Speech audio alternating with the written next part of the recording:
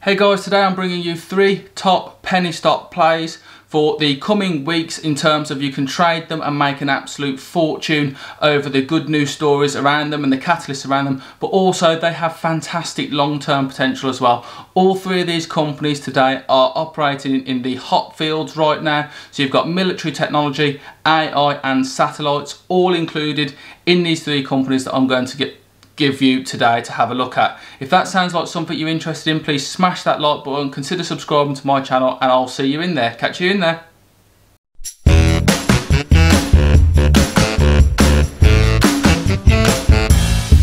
Hey guys, welcome into the video. So here we have our first stock today, and that is GBT Technologies, ticker GTCH.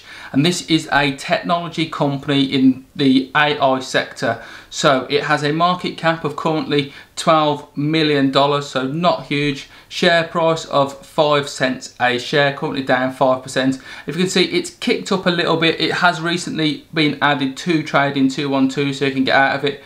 And it has 232 million outstanding shares. So if we hop onto Yahoo Finance, you can see that it's got 12 million in its market cap, but it also has a revenue of $19 million. So it's actually, its market cap is actually lower than its revenue, and that is something that you don't often see in penny stocks or in stocks in general.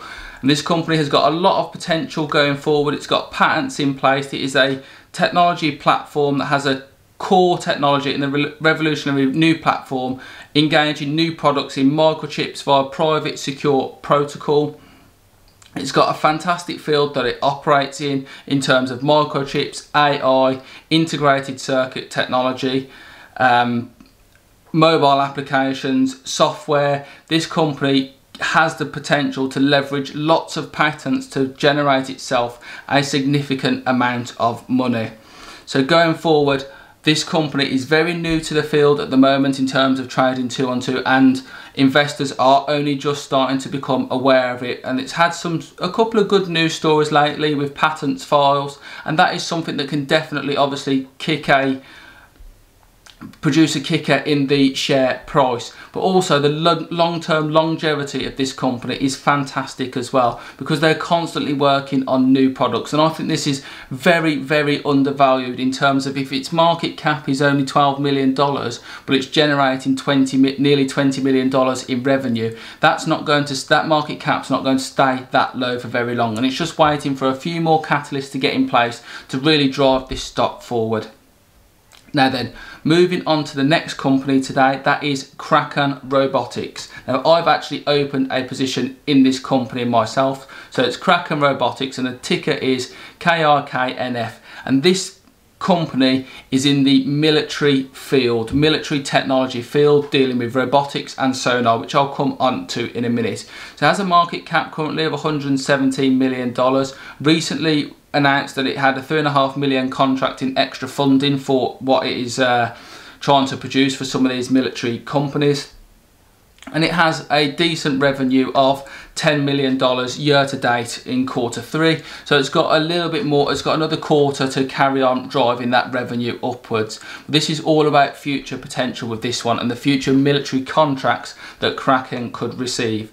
So the company has got a serious amount of technology in its sector. It is supposed to be a leader in terms of that. So you've got here what it actually does so far. So you've got its catfish vehicle, its man-portable sonar vehicle, the Aquapix, Sea Power, Sea Scout, Sea Vision laser imaging, Sea Thrust and the Thunderfish.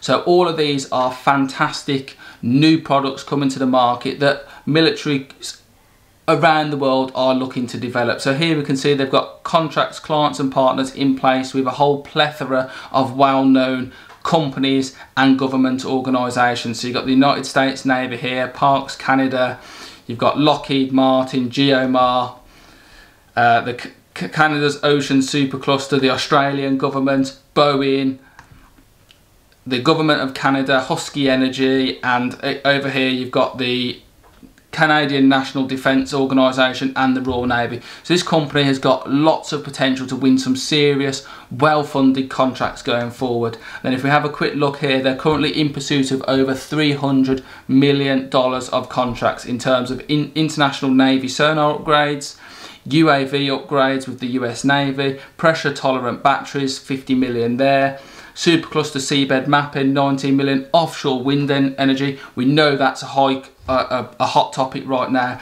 and then an acoustic signal processing programs as well, worth over $10 million as well. So if they start landing some of these contracts, that is a huge return and going to generate a massive spike in the share price as well.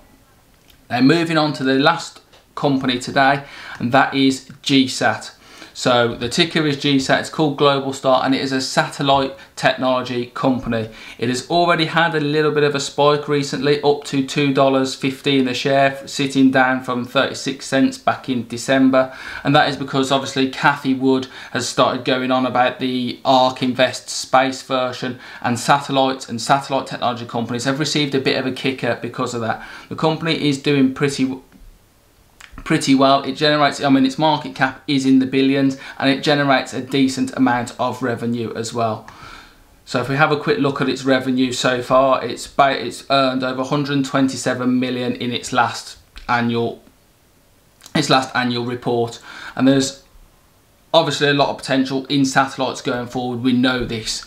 So hopping on over onto their website, you can see that their technology is available in a whole range of fields. It's not just military tech with this one. You've got energy, agriculture, forestry, government and public safety, which is obviously the military side of things, and then you've got transportation, construction and commercial maritime as well. So satellites are here, they're here to stay, transporting them into space with companies like SpaceX and Astra are making getting these satellites into orbit even easier than it has ever been. So that means that the bottom line of these companies is going to reduce so they can make more money, and that is where a lot of people are hedging their bets essentially on satellite companies becoming even more relevant than they already are. Factor that in with Cathie Wood and her space ARK side of things, and then factor that in with the amount of growth that we're seeing in the satellite sector anyway and the space sector as a whole, then you've got space for huge growth here.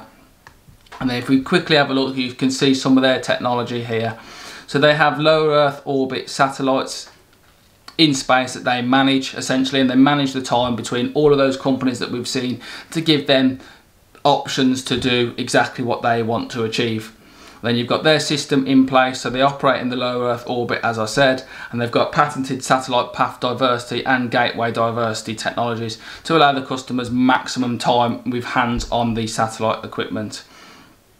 They're developing a USP, so they have the advantage of 24 ground stations that serve as a bridge between lower Earth orbit satellites and the traditional communications infrastructure, and they provide connection for over 120 countries throughout the world. So that is absolutely huge. They're essentially making the world smaller in terms of satellite communications and imagery, and making it all very much more affordable to customers and available to even more customers, which is absolutely fantastic. So these really are companies to watch, that is for sure. So there we have it guys, 3 huge companies there with a lot of short-term and long-term potential that you can make a decent amount of money out of. You've got GBT Technologies, new on trading 212, getting AI out there and starting to build a business around that. Then you've got Kraken Robotics in pursuit of government contracts across the world with the US military, with the UK military and the Canadian military. They start landing them contracts, they start winning big. You can definitely trade the short-term good news on that, and over the longer term make a fortune as well just by leaving your money exactly where it is. And then lastly, Globalsat, also a huge potential company. Space is the next frontier in investing essentially. Satellites are big business. Getting a satellite into orbit has never been cheaper and is getting cheaper still. So that allows this company to leverage even more of the market for itself and hopefully make even more money in the process as well, with launches becoming cheaper and cheaper. Hopefully some of them are new for you today. If that has happened, then please do smash the like button and consider subscribing to my channel and really Drop a comment below if you'd had heard of these and which ones are you in. Thank you very much for watching, guys. Hopefully I'll see you in my next episode. Catch you later.